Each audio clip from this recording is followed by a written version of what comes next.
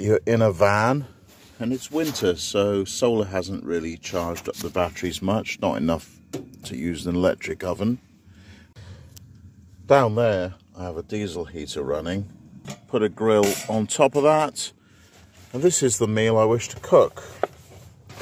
I see it comes with a baking tray and 2 boil in the bag options, so I just throw the boil in the bag options down onto the grill there, come back in a couple of hours.